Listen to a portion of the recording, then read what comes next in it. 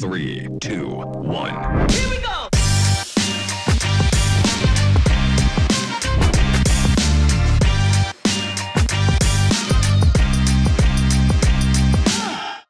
Hi everyone, welcome to 2021. Hopefully everyone had a happy new year and a happy holidays. 2020 was just stressful. I think that whole year was just insane. We're not gonna dwell too much on that. I just hope that everything goes well this year and hopefully that everyone is doing well or getting better with everything. I know that everything has just gotten super insane. 2020 was not a fun year, to say the least. I mean, it was just crazy, but this is not a recap, but I've always wanted to do this, and this is a What's in My Camera Bag 2021 edition. Let's get into it. I want to go down the list of just everything that I have accumulated throughout the years of doing photography and videography, and thankfully to my family and my girlfriend who have also helped me, you know, invest into some of my gear. Forever in your debt. Other than that, yeah, let's just go down the list and see what I got in my camera bag. Okay, so the first thing on my list is something that I bought with my first entry-level DSLR camera, and this is the 24-270L f4 Canon lens. This is probably my favorite lens. The 24-70 is probably the most common, and I'm pretty sure any photographer or videographer will probably recommend this because you can get a good amount of, you know, you want the wide shots and then you also want the nice close-ups. And the cool thing about this one is that it has a macro setting, so I can just flip the switch and hit a macro, which is really cool, as you can see on that lens. And this is really cool because I've actually shot product shots with this, which is awesome. This is the, I guess the cheaper version. I think the first edition of the 24-70. There's also the 2.8 version of this. And of course, you have the more expensive RF lenses that just came out with Canon's mirrorless lineup. So you can still pick this up for, I think, 700, 800, which is not that bad. You know what, like honestly, you need to be investing in lenses rather than your body. The reason is because, you know, glasses or lenses is glasses, what you can call in filmmaking term. If you're not investing in your lenses, this is something that's super crucial, and I think that I will break down in another video. Definitely invest in your lenses. It will go a long way. All right, so the second thing on my list is, boom, we have you know what, I just bought something that was super cheap. This came in a 2-pack. These are called the Hansky. This is a SD card holder, and you definitely need to be stacking up on your SD cards, and you need a case that will protect them in case you drop it, you know, you lose it, whatever, it's gonna be sturdy. So I don't know if this is waterproof. I should have checked that. I should have got the Pelican one. That's okay. These were like 10 bucks for 2, so you know what, screw it. And the cool thing about this one is that it also comes with a small indent of the mini SD cards that you can put in the same slot as your regular SD card, so really cool. Fortunately, you can't have anything bigger, so like a CF card or anything that will not fit in here. But if you're just doing photography or just, you know, using a DSLR, which a lot of people are, you can pick these up for really cheap. I'll put the links down in the description. These are like 10 to 13 bucks, I think, for 2, and they're pretty nice and they're sleek, you know? Nice little case. Yeah. So the third thing on my list, which is I've just been investing into, is like I finally been getting, and that has been lens filters. Wait, let's see. Lens filters. Oh God. We can see all of my filters that you cannot really see. I recently have been investing into the Tiffin Black Pro Mist, and I am actually using the Cine Bloom from Moment. Recently invested also into variable ND filter. Yes, we need one. You definitely need one. If you're gonna be shooting outdoors at all, I'm pretty sure you've heard Peter McKinnon talk about it. You probably already know this, but yes. And if you don't, then you need an ND filter. Trust me, if you're shooting outdoors, you're gonna need this. This will save your life. Like ND filters, like basically the sunglasses for your lens. I mean, come on. You wanna protect your eyes, you wanna protect your lens. So there you go, bing bada boom. So I've been investing into step-up rings and step-down rings because you don't wanna be buying multiple filters for your different size lenses. All the threads are different sizes, especially if you have a 50, if you have 24-70 millimeter, that's a huge difference. It's a huge jump. So you can get these for cheap. You can get them from Newer, you can get them from KF. Is it KF or KNF? I think it's KNF. And I'm pretty sure Tiffin makes them too. I I don't know that for sure. I'm pretty newer, or any of the smaller brands on Amazon. Again, I'll be linking everything in the description so you guys will know where to buy all this, you know, if you'd like to. So, and I also got this, I picked up this case for like 10 bucks, 20 bucks. So yeah, it's a nice little simple case. And thankfully it protects my filters, which is what I need. So, and it fits pretty easily in my camera bag. All right, so the next thing on my list, which is a fun thing, kind of a fun thing, is my AirPod Pros. Yeah, because you never know when you want to be listening to a podcast, you want to be listening to music while you're waiting for a photo shoot client, or you're scouting location, or you're trying to listen to music at the same time as you're doing B-roll, which is another good thing you should be doing. I will probably, you know, I have so many video ideas this year. But yeah, I always take this with me just in case if I'm waiting on a photo shoot or the model's running late. I always carry this with me, and they're really comfy. And it's super slim. Like, come on, look how tiny this is. Actually, you know what? That's not a good thing because you can also lose these really easily, but you know, whatever. It is what it is. Moving on. This is something that I actually got for Christmas, which is, thank you, Santa. Actually, it's my girlfriend. My girlfriend bought this for me. This is the Cinco wireless lav mic system. So basically, it kind of compares to the Rode Video Mic Go, what it's called, I think.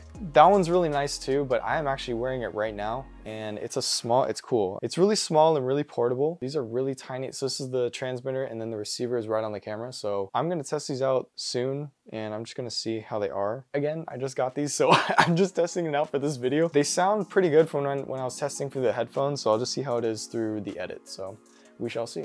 But let's move on to the next item. So the creme de la creme, this is the first video that I did with it, but my 35mm film camera is the next thing on my gear list. I love this so much. I'm so glad I picked it up for what I got for it. I got this for 100 bucks. Like, this whole thing, honestly, I feel like this is mint condition. I have there's little scratches on here, but in 2020, I just invested into one film camera. You know, you always want to be versatile in photography, so I wanted to get something that I've never tried before, and this is obviously a new system, an SLR. This is fully mechanical, might I add, and but it does take batteries. But anyways, I wanted to really, you know, test my photography skills and like see if I can really do this, and this is so much fun. Like film is so cool, and I wish I was at the point where I was maybe a few years ago, where the film cameras are not as expensive as now. I'm looking forward to getting into medium format, which is something I want to get into probably later this year. So I'm gonna definitely, this is another goal of mine. I'm super glad that I picked this up for what I got, because now these are selling for like 200 plus. So I am very grateful for that. Moving on. So the next thing on my list is my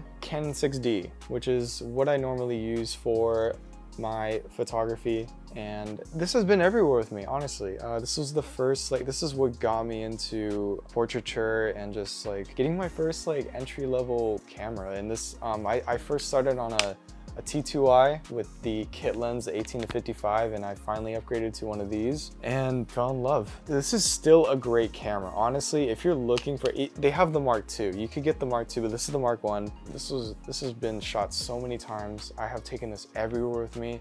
It's got like scratches on the bottom and everything. I mean, I've used the wheel so many times, like to just scroll through all my photos. Oh my God, oh my God, oh my God. Mainly for photos. I wasn't too keen on the video side for this, but definitely if you want to get into, you know, YouTube or anything, I would totally recommend getting the 6D Mark II, because that also has the flip out screen. That is something that I got really jealous of when I bought this. I was like, ugh, you know, when you just buy something and then the better version comes out and then you're just like, why, you know, why does this happen to me? So all in all, this was a solid camera and I still recommend this. I don't use it as much anymore because now I have the R, which is the next thing on my list. So the Canon EOS R is the next gear on my list. I just bought this last year. I was really skeptical because I was going between switching fully to another camera system, was Sony, and I was thinking about getting the A7 III, which my friends kept recommending to me. I was also looking at the Panasonic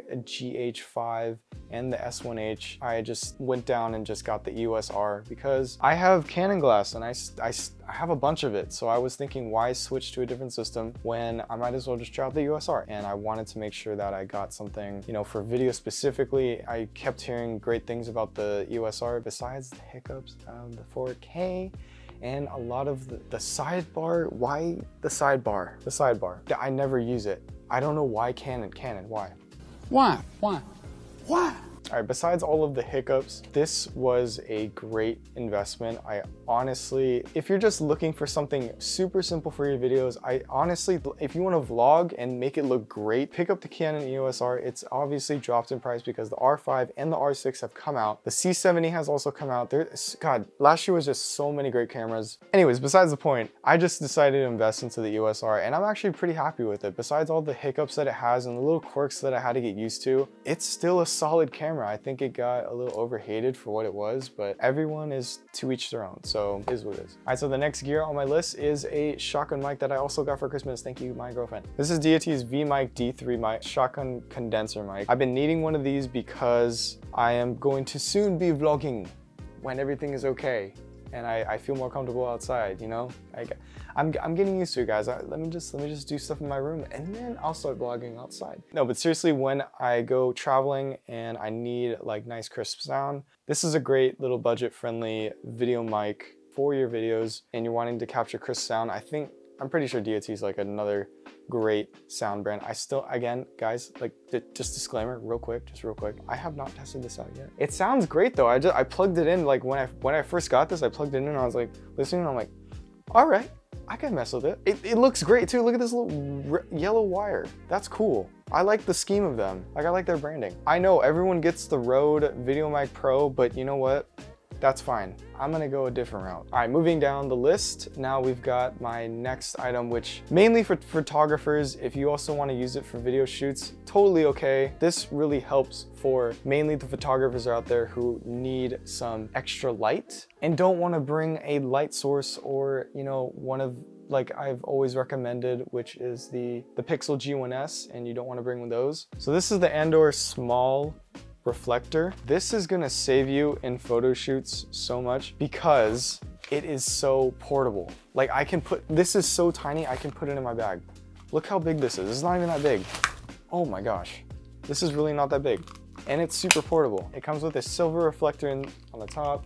You can also unzip this part, and it also has a diffusion inside. You can take this whole sheet off. You also have a nice white reflector and a golden reflector. So this is a nice, like, all-in-one, like, portable reflector that is not heavy and not super big, but it's cool because it got like these handles and it's super easy because you can hold this at the same time. Say you don't have an assistant, you know, on your photo shoots.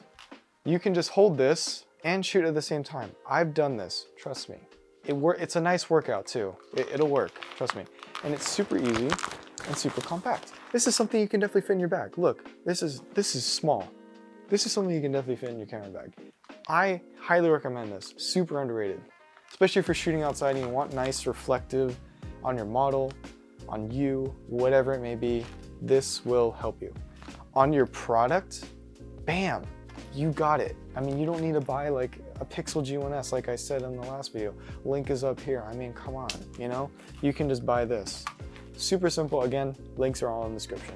Let's move on to the next item. Next items on my list are Cinestill. I just got these for Christmas.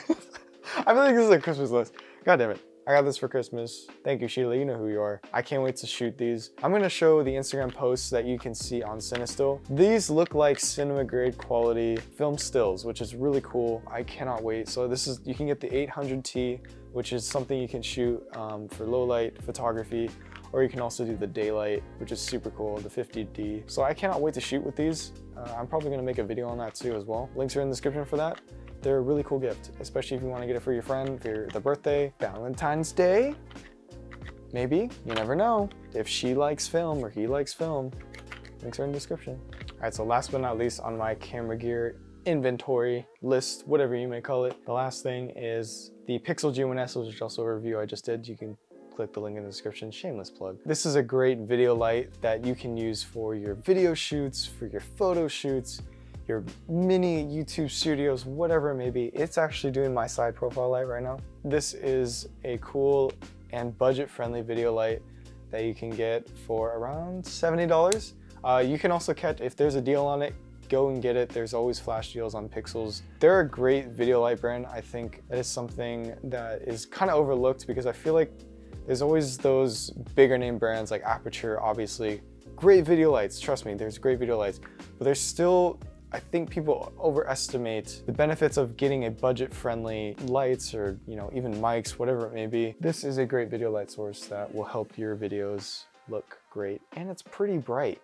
It comes out with a nice little retractable arm. It's really cool. I still have yet to put this in the field, and I'm actually going to be using this on a photo shoot pretty soon. This is a awesome portable video light for your videos, for your photo shoots, whatever it may be, for budget-friendly costs, and it won't hurt the bank too much. So hopefully you guys had a wonderful 2021. Thank you for watching. If you've made it to the end of the video, go ahead and comment what your maybe small goal, it could be a big goal, what your goal is for 2021 this year. I think one of my goals is to just create more videos. That's what I've been wanting to do, and I tested this out in 2020, just made a couple videos like I did, as you can see on my channel. But I'm definitely gonna be pumping out more videos, and I'm gonna try to do it weekly now. That is my goal for 2021, and hopefully I can just pump out as many videos as I can and humanly possibly can. If you guys like this video, go ahead and smash that like button. And if you didn't, go ahead and dislike it. It's totally okay. I don't mind constructive criticism.